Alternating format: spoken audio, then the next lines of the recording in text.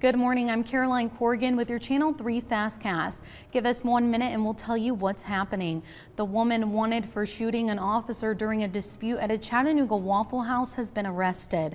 Brandy Burton was arrested Monday after investigators claim she shot a Chattanooga police officer and Stephon Bryant outside of the Waffle House on 23rd Street.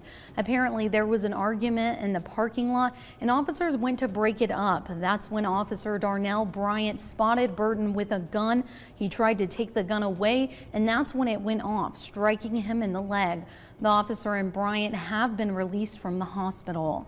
The Tennessee Highway Patrol is investigating a deadly crash involving a motorcycle in Dunlap on Monday. The crash happened near the intersection of State Route 127 and Hickory Circle. THP says a pickup truck was involved in the crash, but what led up to the crash is still under investigation.